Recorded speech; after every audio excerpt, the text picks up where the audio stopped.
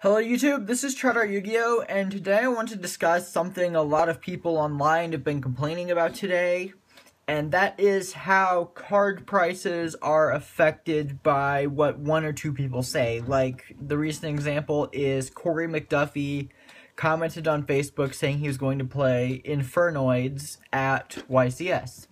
And since then, correlation, not necessarily causation, the card Infernoid Harmodic, at least I believe that's how it's pronounced, I don't really know, or even care, but that card has gone from being a $15 card to a $10 card back up to a $30 card, and a lot of people are blaming Corey and saying that it's unfair that Corey has that much effect, and people are also complaining that Yu-Gi-Oh players are sheep and follow whatever the pro players say, and I don't think that's necessarily a fair accusation. I mean, people like Corey McDuffie and Patrick Hoban and whoever you look up to in this game, personally I look up to Patrick Hoban a lot, but those players are what you would consider experts, and as with any field, you're going to look to the experts for advice on what to do and what to play. For example, if you don't have that much time to dedicate to researching cards, discovering combos, and testing things for yourself, you look up to what experts think and what's been proven, and you use that to base what you play on.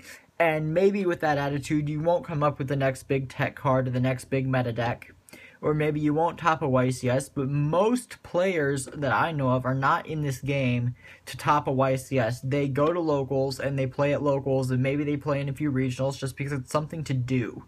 So I don't think it's necessarily fair to say that these players are sheep or stupid or dumb or any other insult you can come up with just because they respect experts' opinions on what's good and what they should play.